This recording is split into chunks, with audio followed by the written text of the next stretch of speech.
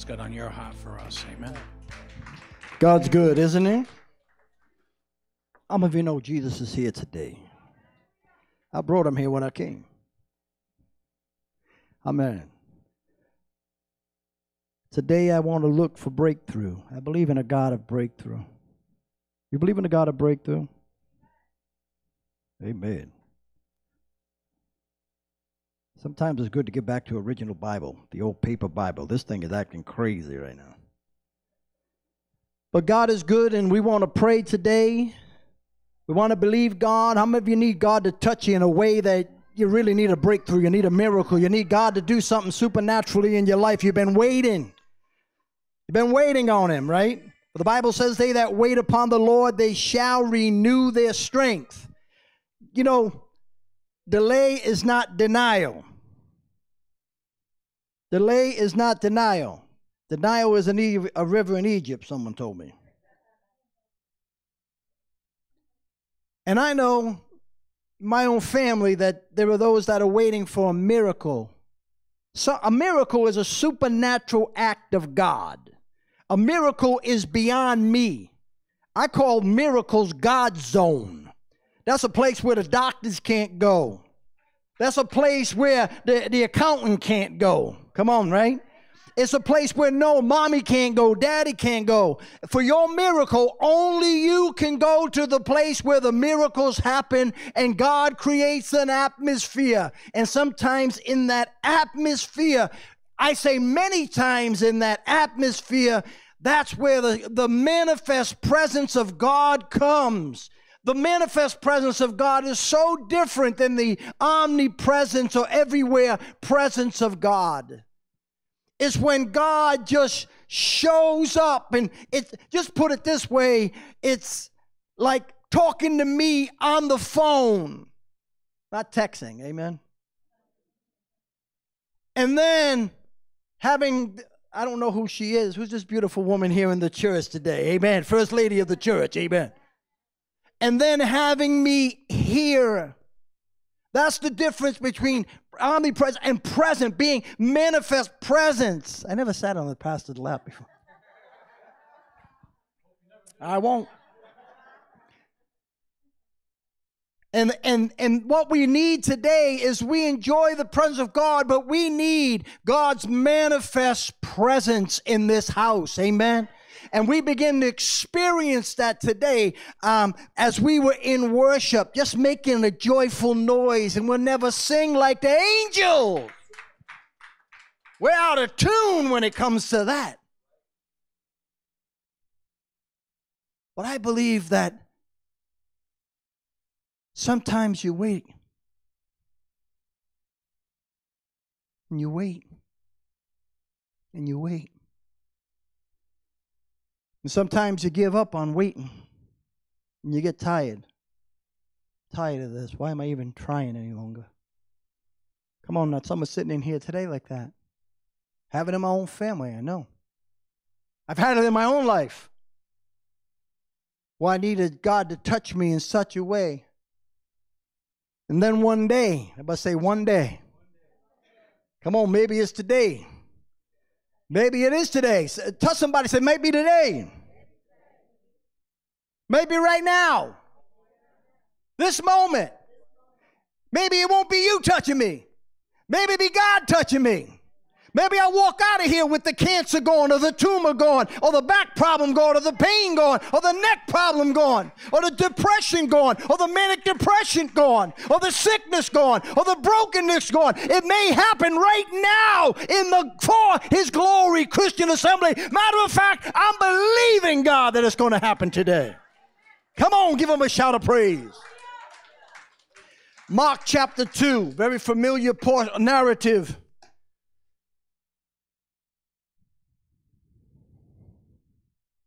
Amen. I probably preached better then than I would in this whole message. Amen. Mark chapter 2, beginning in verse 1.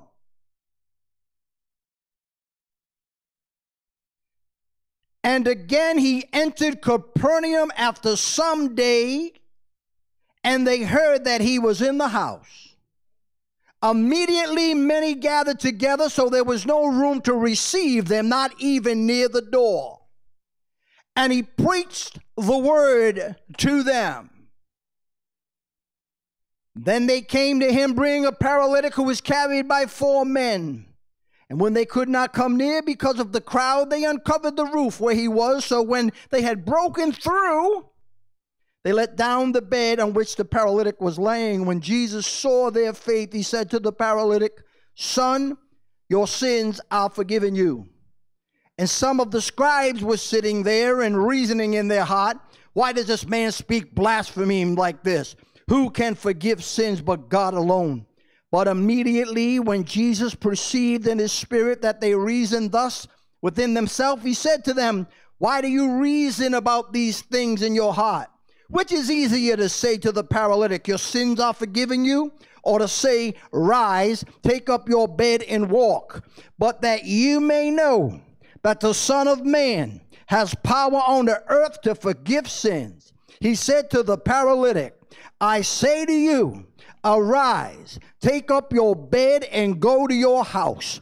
Immediately he arose, took up his bed, and went out of their presence of them all, so that all were amazed and glorified God, saying, "We never seen anything like this." Come on, church. We never seen anything like this. One more time. Once again, we need God to move. The Bible says he came there again. How many of you know if he was there once, he'll come back again? God is a God of the second chance. God will always walk around you, get around your life, give you opportunity, make ways for you where there seems to be no way, because God is the God of once more. Tell somebody, say, "My God is the God of once more." That song we used to sing, Joe, is "He'll do it again." He'll do it again. I serve an again God. He won't leave you. He won't forsake you. You have a God that is for you. And if God is for you, who can be against you? Hallelujah. Why do you think he went to the cross? He went to the cross for us. I ain't never seen anything like this. But the Bible says something interesting there.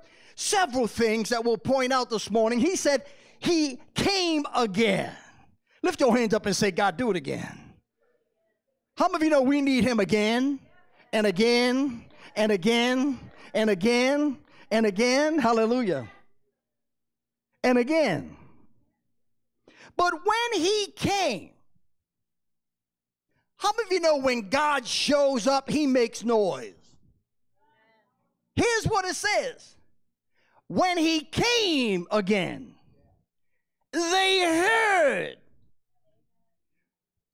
Whenever God moves, he makes a sound. You see, you can take it all the way back to the Genesis. In the beginning, when God created the heaven and the earth. You see, God had to make a sound before he created anything.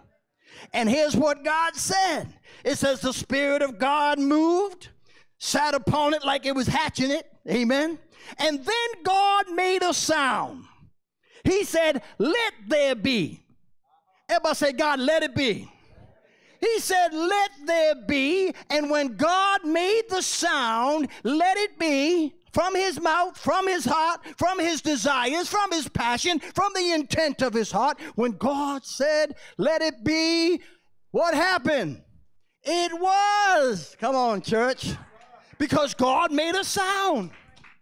God made a sound when he walked with Adam in the cool of the day. Adam said to God, he said, "I heard you walking in the midst of us, God." Can you hear him walking in the midst of you right now? See, in the formation of man, when God formed him in the dust of the ground, he made a sound.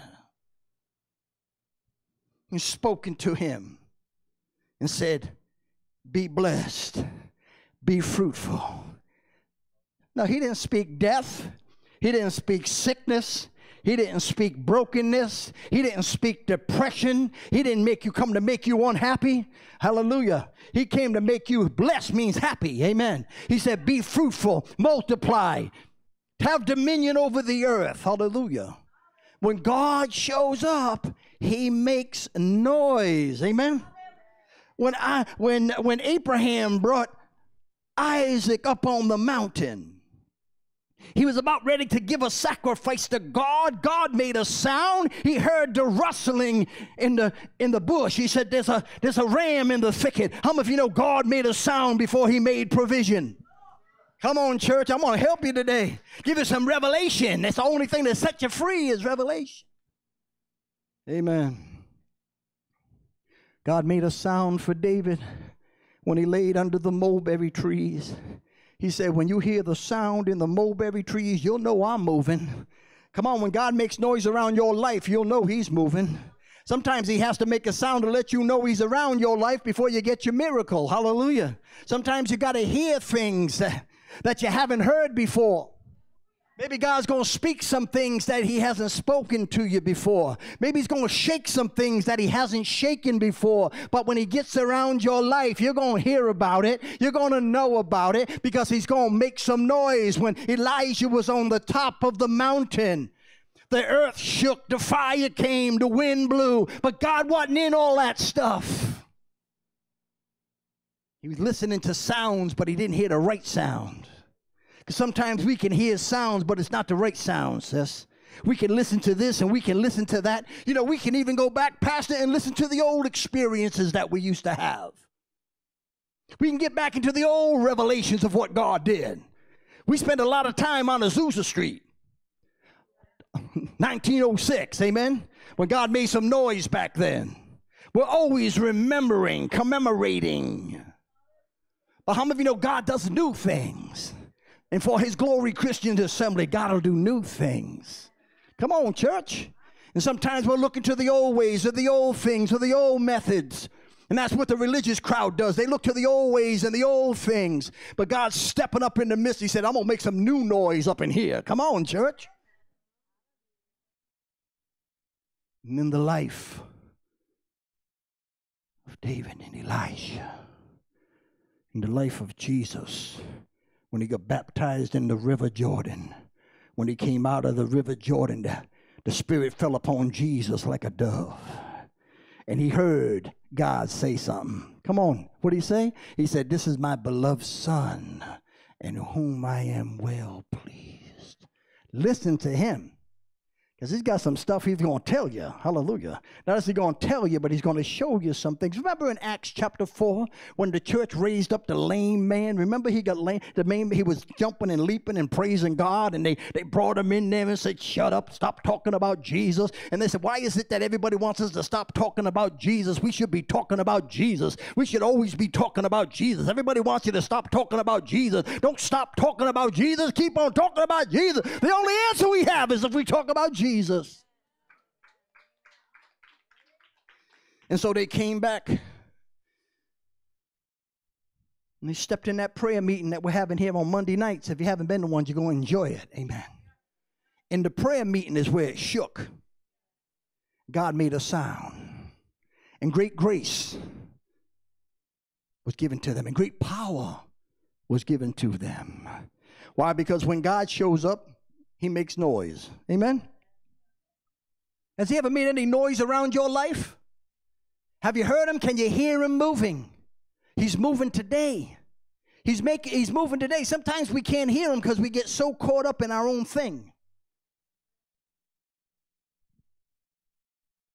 And they heard there wasn't any room to receive him, because what happens when God begins to move in a house, when God begins to move in a church, when God begins to move in a community, everyone around it is going to begin to be impacted by the presence of God, by the manifestation of God. What it says, that they could not get in the door of Peter's house. Peter's mother-in-law is laying there sick, and Jesus said, when I'm in the house, you can't lay around up in here being sick. And he walked to the bed of Peter's mother-in-law, took her by the hand, and raised her up. He said, go make something to eat, because once God raises you up, he puts you back into service again. How can you be sitting in the presence of God Got a fever. There's too many people feverish. Hot-headed. Oh, man. Amen? But when he came in and when his presence is there, he's going to raise you up. Something just dropped into my spirit. He's also going to lock out those things that try to come back into your life to keep you breaking, to keep you down. Also, when he's in the house, it's you and him in that encounter. It's you and him as he's coming around. You can hear him moving in that place. It's you and him when he's speaking the word. And his word is not a word of man. His word is a word of the kingdom. It's the word of the Father. It's a decree from the throne of God. It's that decree when God says something and he decrees it, when he puts it into place. When God says it, it's done. It's a done deal. No one's changing it. When God told them you're going into the promised land, they traveled around for 40 years, but God declared that you're going in there. When God says you're free, when he told the centurion that his servant was healed, the very moment that Jesus spoke that word, the centurion went back. And he said, when was he healed? He said, it was the same moment you were talking to Jesus, because when Jesus said something, it gets done right at that moment. Come on. Hallelujah. He told the Syrophoenician woman who came and said, even the dogs will eat from the crumbs that fall off the table. He said, I've never seen any faith in a woman like that. How some of you women get some faith up in here today. Hallelujah. I never seen any faith like that. Someone said, how'd your daughter get set free? How'd your son get saved? How'd your mother get saved? How'd your children get saved? Because you dropped down and said, I'll take a crumb from the kingdom of God, from the King of Kings and the Lord of glory. I'll take a crumb. The very moment she went to her house, her daughter was sitting up in her right mind.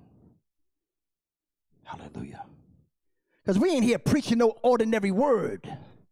We're preaching the words of the King. We're preaching the stories of the King of Kings and the Lord of Lords.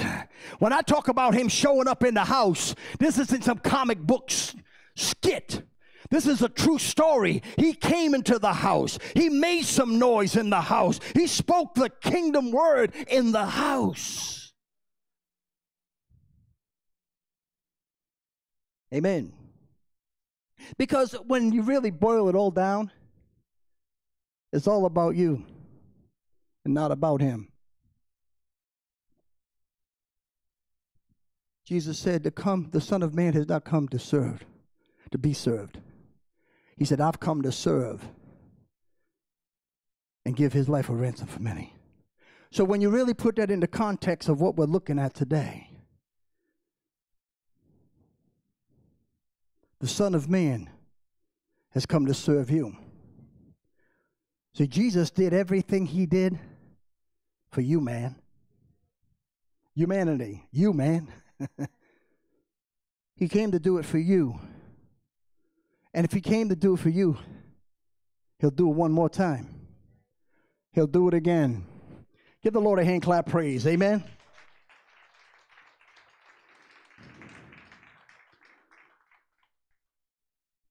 Hallelujah. He entered again. So he did a few things when he came into the house. He came to say something. Sometimes we want God in our life, but we don't want to hear what he has to say. I want all the blessings, I want all this from God, but I'm not willing to hear what he's going to say. But how many of you know sometimes God has to say some things to us? Are you ready to hear what he truly has to say? Because sometimes not all of those things are going to be a comfort to you. Sometimes they're going to speak to you for correction. Sometimes he's going to speak some things because what he's going to do, he said, my sheep hear my voice and they do what? They follow me. How do you know? It's easy for us to get off track. It's easy for us to lose focus. And we can start wandering away from the shepherd. And so he's going to speak some things into our lives. So it's not only come to take that word from God's kingdom, but he's doing it to speak it into our lives, to help us, to move us, to direct us, to change us. Aren't you glad that you serve a God who wants to speak into your life? That he wants to speak into your life? Because sometimes we can get so knocked down, we can believe everybody else's word. We can believe the negative word. We can believe the bad report. But I like what Isaiah says, whose report are you going to believe? He said, I'm going to believe the report of the Lord. And sometimes God has to speak that word. He moves around us. We hear him moving, and then he begins to speak to us. He says it's going to be all right. Everything's going to be okay. You're going to get through. You're going to make it. You don't think that you can make it, but you're going to make it because I'm here. I'm with you. I'm present with you. I'm for you. I'm on your side. I'm going to help you through it. You may not like the spanking you're going to get, but it's going to help you. Whom the Lord loves, he corrects. You may not like what he has to say about a certain situation because we want our cake and eat it too. But he's going to say some things to us that need to be said. Hallelujah. He's going to say some things. He's here to change some things. And nothing changes unless we hear what he has to say. So how many believe that God's word is a word of promise? And God's word is a word of truth. And God's presence and his miracle power is present. He's here moving. I hear him moving. He's here speaking. I can hear him speaking. He's speaking to me right now. But I need a miracle in my life. And this is what I want to talk to you, just a few moments. I need a miracle in my life, but the door is locked. The door is locked. The door is the porthole. The door is the access in. It seems like everything, and we're talking about people who need a physical manifestation of healing in their body, or they need a breakthrough in their life. And you say to yourself, you know, I keep on coming, but I feel like the door is locked. You ever been there? The door is locked. I know I need to get to Jesus, but the door is locked. You see, there's all kinds of things that are trying to keep us away from God.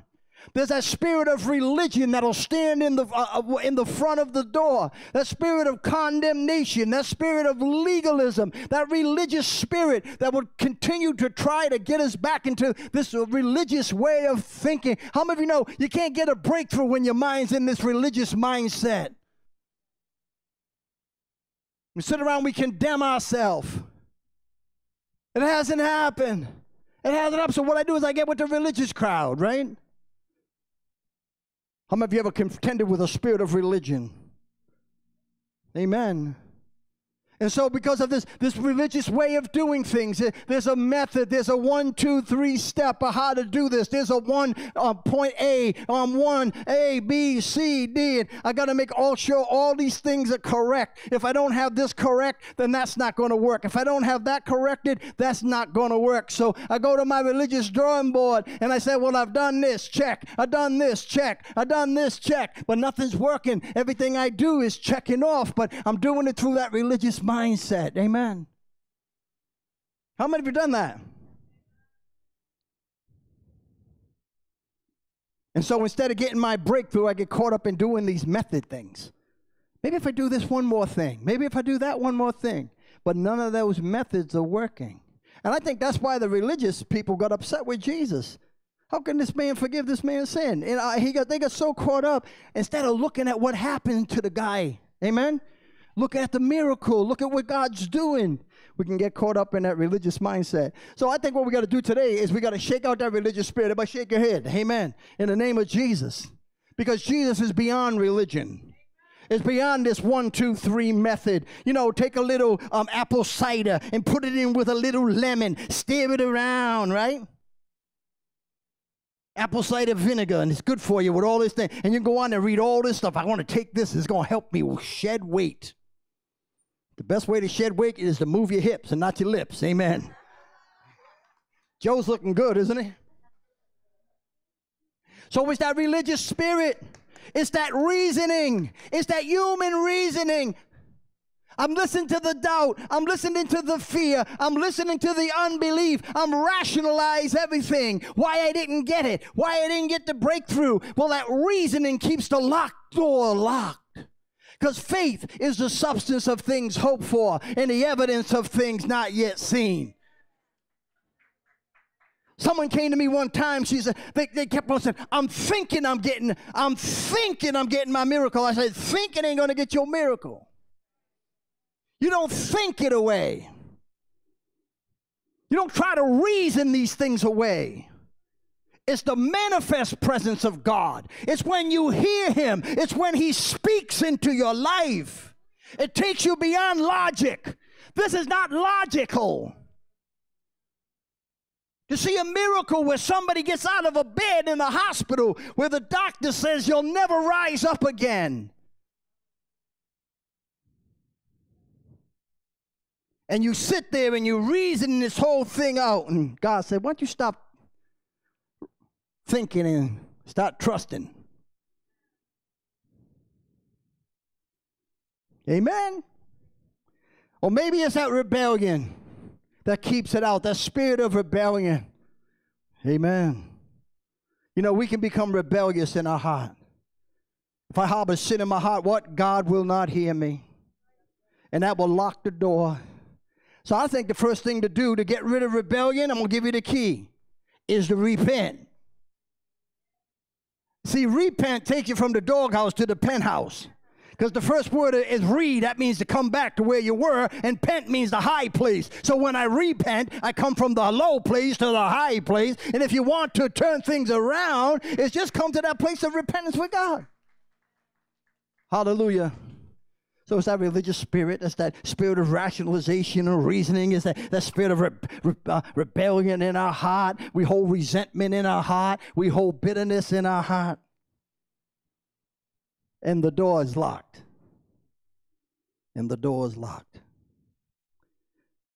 Ruined lives laid up. Laid up too long. Tell somebody, said, you've been laid up too long. You know, that man sat at that gate for 38 years. He said, every time the waters tremble, somebody else gets in there first. I thought to myself, I'd be waterlogged because I'd be sitting in that thing.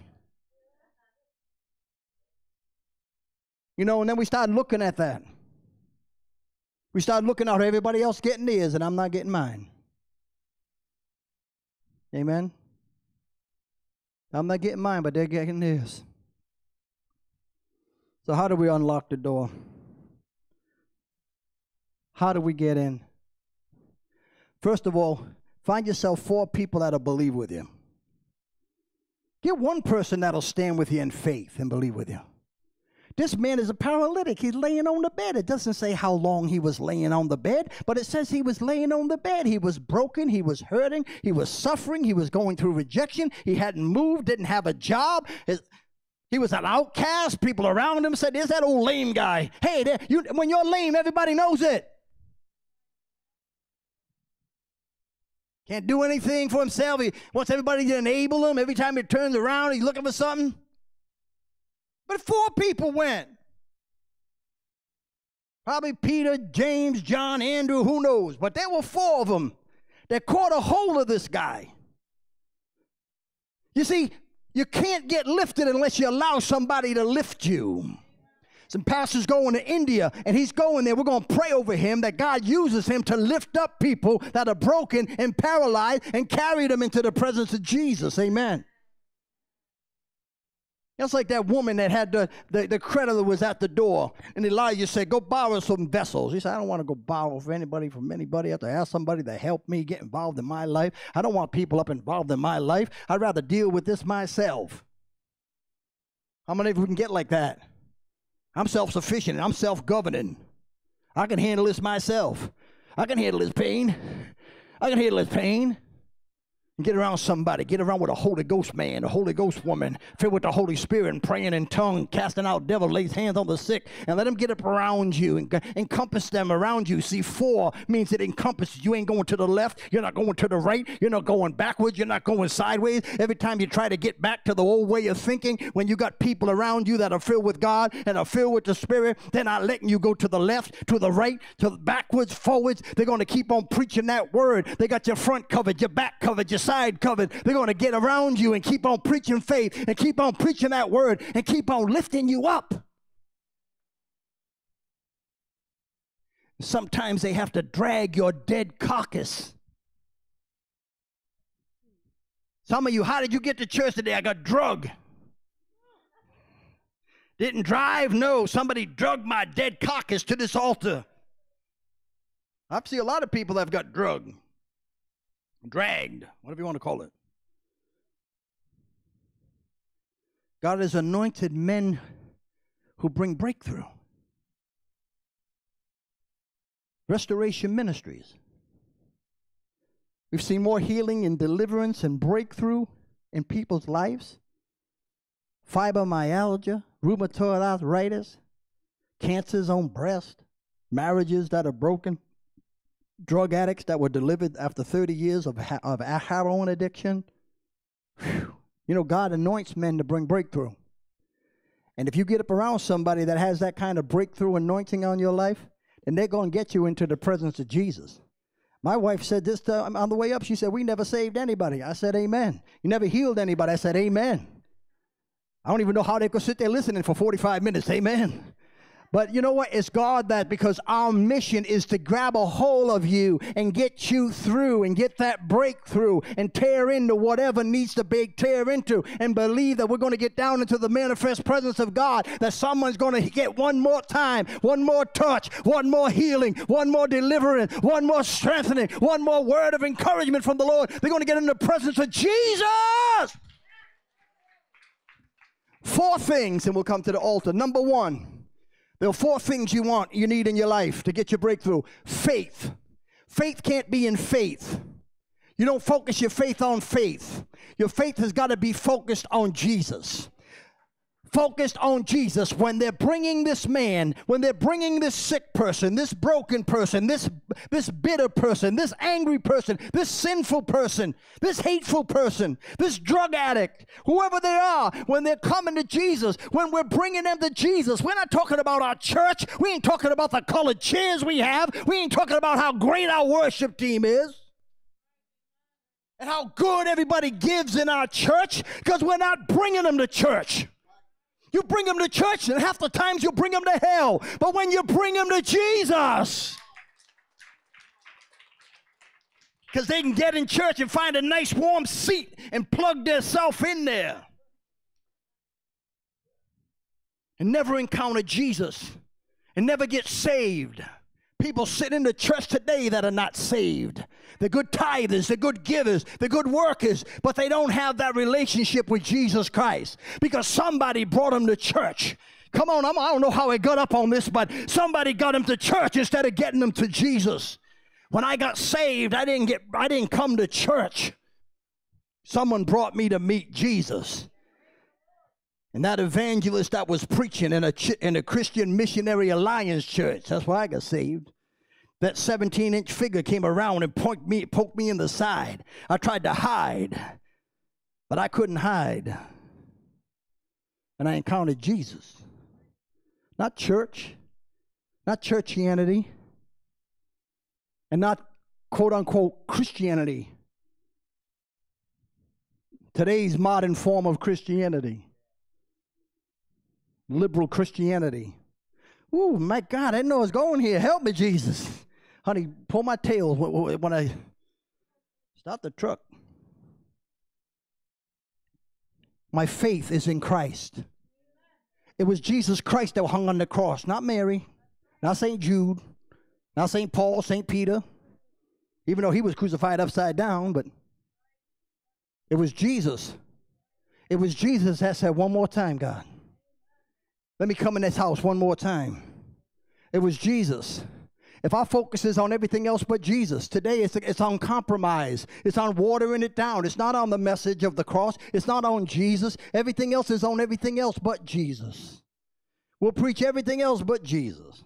We got more self-help books on the market today. There's one book, 4 pills that'll help you. The Gospels, Matthew, Mark, Luke, and John. Amen. And so I focus on Jesus. And my wife and things she goes through, we focus on Jesus. And everything tries to distract us. Everything tries to block the door from getting us getting to Jesus and having that encounter with Jesus. But we keep on focusing on Jesus, looking unto Jesus, the author and finisher of our faith. And sometimes we get down, and sometimes we get worn out, and sometimes we want to quit. But like Bartimaeus, the son of Timaeus, when he heard God made a sound in the city and he heard Jesus was in the city, he began to cry out even the loudest. They said, stop crying out to Jesus. He said, I'm not crying out to this religious crowd or that liberal church or that unrighteous group. He said, I'm crying out to the King of Kings and the Lord of glory. I see the King of glory, for my eyes have seen the King. And Jesus said, wait a minute, you call out to me, I'm coming to you. They said to the church. See, it was the church that was standing in the way. They were surrounding Jesus, keeping people out.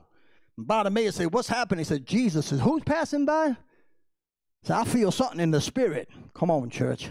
I feel something in the spirit that's moving me. I don't usually act this way. I like it when these people get crazy and they start acting crazy. I don't usually act this way. But what's happening to you? Jesus is moving. Faith is arising. And he can't see a thing, but faith is the substance of things hoped for, the evidence of things not yet seen. I can't see a thing, but I hear something that's it's called entheos. God in me. I feel enthusiasm rising up in me, and I start to shout out to God.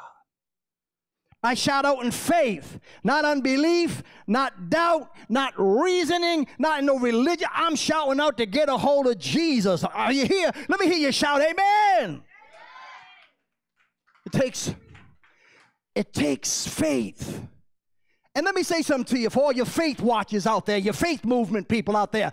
It doesn't take great faith. Jesus said if you have faith as a grain of a mustard seed, you're going to speak to the mountain and say it be moved. There are so many people that got injured because they didn't have enough faith. They needed to have great faith. I don't have great faith. Well, Jesus nullified that whole message when he said all you have to do is have a grain of mustard seed of faith. And then even Paul added to it. He said, God's given you a measure of faith. I think God may have given you the mustard seed faith to move mountains. Amen. We get hyped on this faith thing. Well, all I have to do is have that little faith. You know, sometimes all I have is just a little faith. All I have is like a little tiny mustard seed of faith. And I hear all these people coming up into me, you're going to have great faith. And I want to slap them. With all their Christianeses, God's fire. You don't want to hear that. You can't hear all that. You're laying on a cot. You're paralyzed. You can't even move. You feel like you have faith. You feel like God is forsaking you. But somehow, that little seed, that when you got born again, when you got born of the Spirit, that little measure that God put in on the inside of you, that hell tried to come against, that the devil tries to steal, he can't get that because it's in you. You grab a hold of it. And you start believing, and that little seed becomes a mustard seed, a great tree, and it begins to grow. And all it started out with just that little tiny bit of faith. I don't feel like I have faith, and some of you are here today. But I'm here to tell you, you have it because he's given it to you. He would not leave you.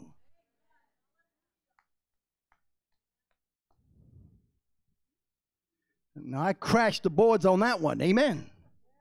I'm sick and tired of it. You know how many people I have walked away from God?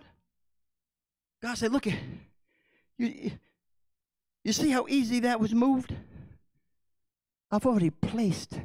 How many have Jesus on the inside of you? How many have the Holy Ghost on the inside of you? How many have faith on the inside of you? And how many of you know sometimes it goes all the way down to that which you can barely see? And when it gets to that point, that's when you're on the miracle ground. That's when you plant it into the soil of Christ. And then it begins to move.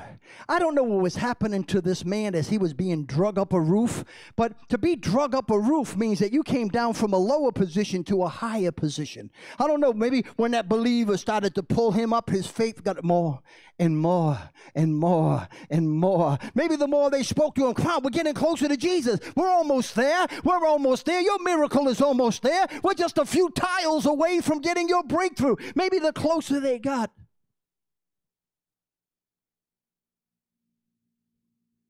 But faith is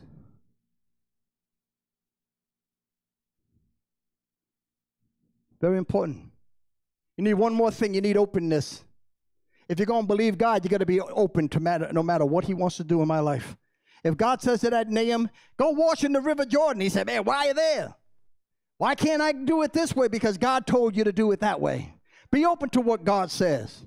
Be open to what God said. I'm taking my faith and whatever God told me. Come on, we're going through the roof. Come on, man, can't we go through the door? Openness to God. We close down. The enemy wants you to shut down. He wants you to shut down. He doesn't want you to be open to the move of God. And when he steals your faith, he fills it with fear. And when you have fear, the bolt slides across the door because the heart is no longer open. The heart is closed. But I'm here to open it up for you today. In the name of Jesus. In the name of Jesus. If you're open to God, say one more time, God. Once again, God. I'm open to no matter what you want to do in my life. I'm going to stand open. Man, this is the hardest thing for me to do, is to lift my hands and surrender to God. That means I'm open. This means I'm closed. When I'm closed, he can't come in, but when I'm open. Oh, God, I'm open for one more touch. God, I'm open for what you want to do. I'm standing with my little feet, with my little mustard seed of faith. But, God, I'm open to whatever you want to do in my life, oh, God. I'm going to get in unity with you. I'm going to get in unity with your spirit, oh, God. I'm going to get in unity with your spirit, God. So it's faith, it's opening, it's unity in the spirit. It's one more thing, and I'm coming to the altar. You got to release and receive. See, many of us, we come to the altar and we release.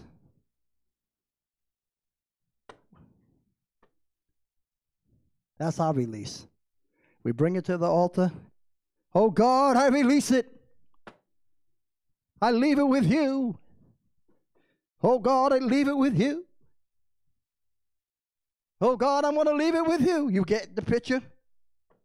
Oh, I'm leaving it with God. I went to the altar to leave it with God. Well, how come it's still in your hand? How come it's still on you? Because you didn't release it. Well, how can you got to release it. When you give it to God, give it to God. Then believe God. Then stand there to receive it. God, I'm here to receive it. The man came to, he didn't know what was going to happen when he hit the feet of Jesus, but he was open. He was ready to relieve his brokenness, release it to Jesus. Your faith has made you well. This man said, I didn't realize I had that faith. Was it great faith? No, it was that faith that was spoken, because faith comes by hearing, and hearing by the word of God. It was faith that was spoken by those that went and began to declare the message of hope, the message of the kingdom, and told them, I know everything seems to be locked. I know everything seems like you can't get through, but we're going to get you through. We're going to bring you in. We're going to sit you down into the feet of Jesus. And when I'm going to tell you something, you're never going to be the same again. God's going to raise you up. God's going to cause you to walk. God's going to do a miracle in your life. He entered again. Let's stand together. He entered again. Say once more, Jesus. It's time to come higher. It's time to get in. Hey, listen, I know how it feels to go through a situation. I'll tell you my last story as I close.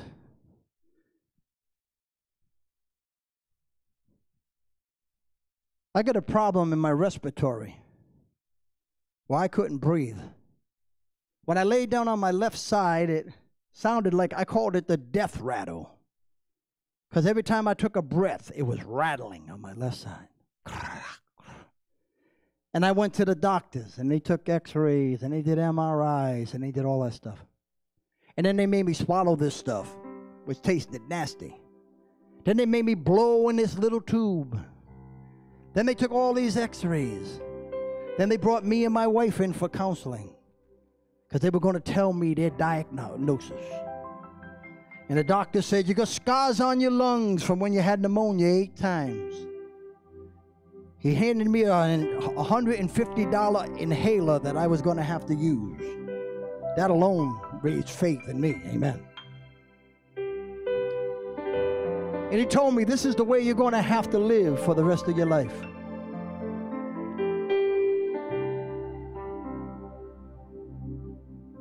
My wife and I think we drove in separate cars that day. Because I remember walking out of that doctor's office after that consultation. And I was standing in the driveway.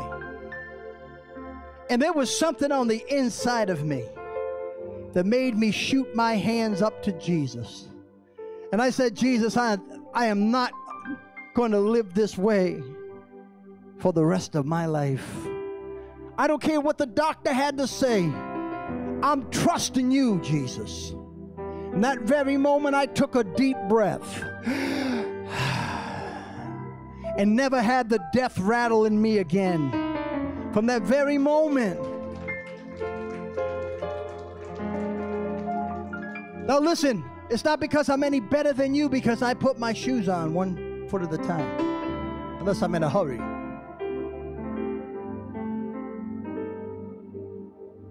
And it's not because I'm not a sinner, because I have sinned. I've been saved from sin. And that if you cut me, I bleed. And if you slap me, I cry. I don't know what happened on that day. Maybe I just stepped into a place of a miracle anointing of God. Maybe my faith just hit the right thing. Maybe that arrow prayer that we have seen in our life hit the target. But in there anyway, it was God. Then once again, he came into Tim Trafford's life, and once again, he moved. And everything seemed closed and shut down.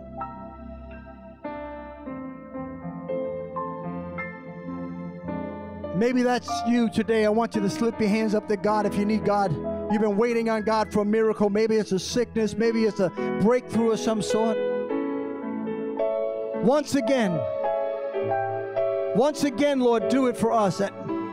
Do it for my life, God, right now. Once again. God, I have the faith because you put it in me. God, I have a little mustard seed faith. But I'm going to hold it up to you and speak to mountains today. I'm going to speak to sickness today. I'm going to speak to poverty today. I'm going to speak to addictions today. I'm going to speak to brokenness and rejection today. I'm going to speak to bitterness today. I'm going to speak to that struggling marriage today. I'm going to speak to that broken child today. I'm going to speak about that rebellious child today. God, I don't have much. Nothing in my hand I bring. Only to the cross I cling today. So I come this morning. I come for a breakthrough. I come for my miracle today. Jesus, you said, I stand at the door and knock. God, I come that the door would be open, that you would enter in today. Once again, once again, once again, if that's you and you're going to say to God, once again, let me come to the altar and I can anoint you and pray for you. We're going to pray for Pastor Bob before he leaves today. Is that you? You say, I just need God to just touch me supernaturally today. I want you to step out of your seat.